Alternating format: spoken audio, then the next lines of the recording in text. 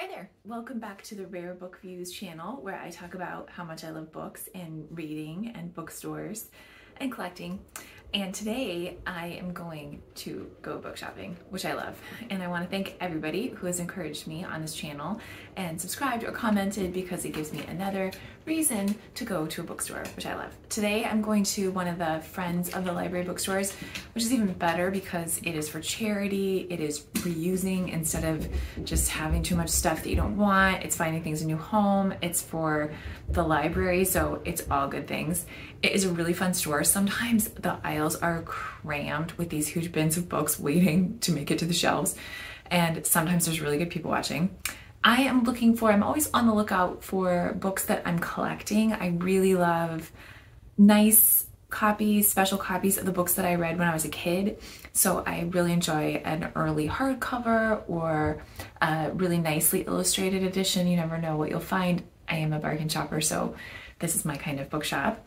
And I have a list of fiction that I'm really interested in, though right now my to be read area, it has grown beyond shelves, is out of hand. So I'm not really in the market for new fiction, but I do have a list of things that I would probably be persuaded to bring home. And I have a lot of requests for other people right now, which I really love. I have friends who have kids who do not have time to go to used bookstores like I do, and they are on a budget. So I love finding things for them. You can find really great kids books in basically new condition at a totally bargain price. So I love finding a new home for things like that. And then I have some requests from other friends, so you never know what we'll find. Let's go see what it is today.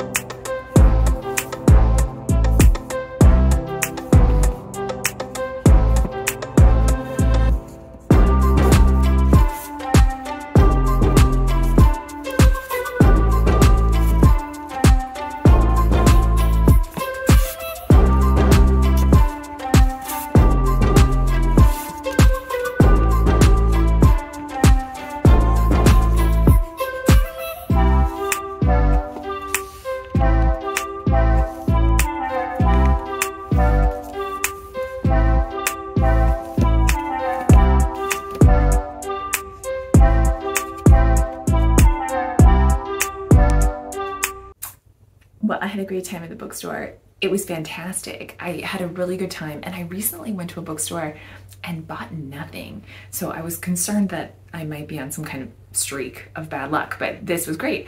I found some good things, but I also really enjoyed the vibe. There was really cool music playing, and there were a bunch of people. They were very chatty, and there were people who clearly had not been to this bookstore before, which I love. I love it when people have discovered this place, because we should support our libraries. And I found really great things. I found a friend of mine requested for her kids are on to the Choose Your Own Adventure, and I've had 3 that are perfect, and they were about $1.50. So that is fantastic. And I'm really trying to think of what else would be equivalent to Choose Your Own Adventure. I'm trying to think of other things in this genre. They were really into the ballpark mysteries for a while, and I'm trying to think. I enjoyed Choose Your Own Adventure as a kid, and I'm racking my brain for what else would be similar. So if you have suggestions, please let me know. I also found, this has been on my request list for a while, The Land of Stories.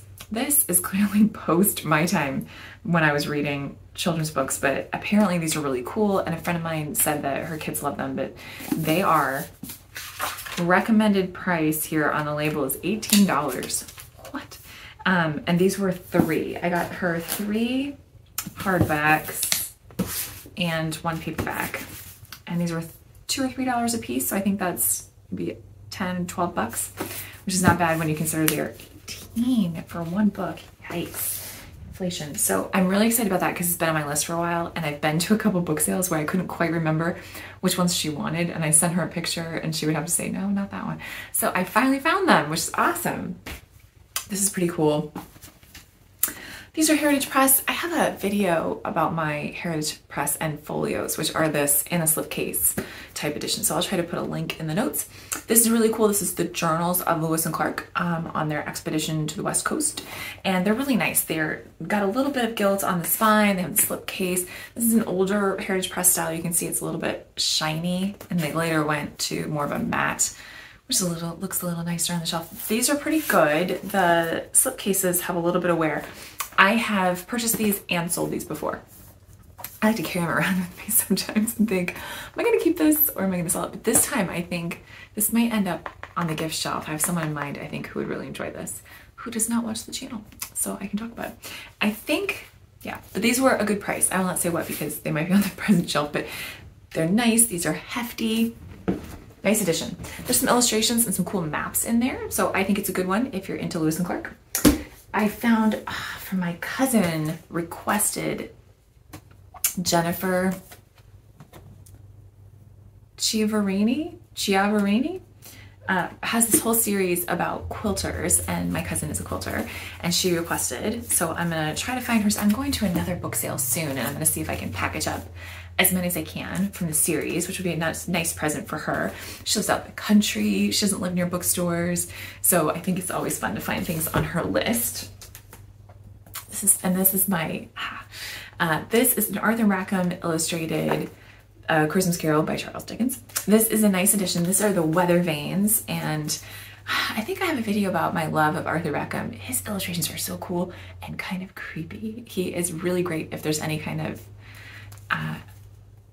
ghosts or creatures, and of course the Christmas Carol is a ghost story, so I thought this was really neat. I've actually never seen this edition before. Weathervane did a nice job. They did The Legend of Sleepy Hollow, the Arthur Rackham edition, is really nice. It's a larger format and it has all of the original editions, all of the original illustrations.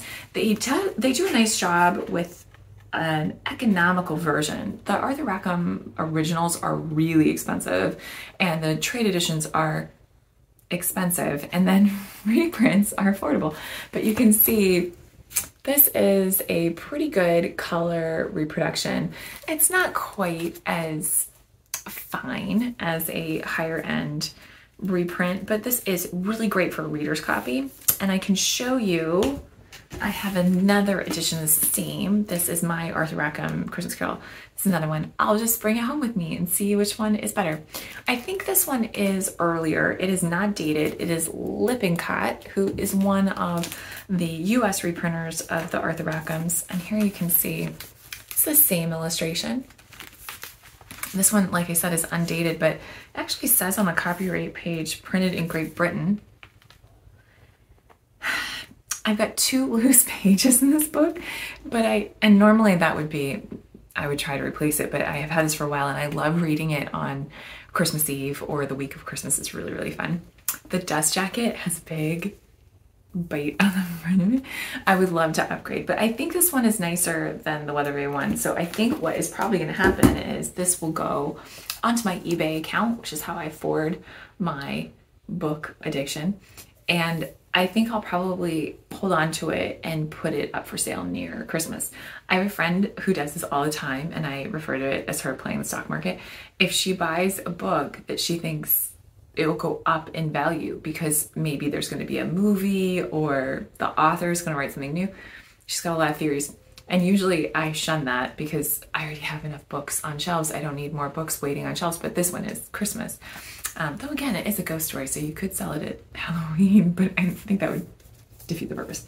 So I had a fantastic day. I bought a bunch of books. None of them are going on my to be read shelf, so grand success.